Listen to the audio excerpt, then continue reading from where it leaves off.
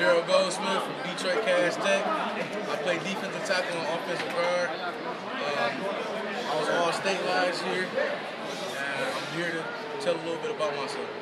Okay, tell us a little bit about who might be recruiting you, Darryl. I have a couple people recruiting me. I have the full MAC recruiting me. I have a couple Big Ten schools recruiting me. I have like 2 Big East schools recruiting me.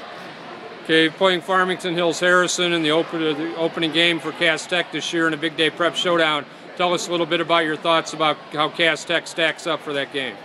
I believe we stack up very well. They have good players, we have good players. But we just gonna see what's gonna happen during the game.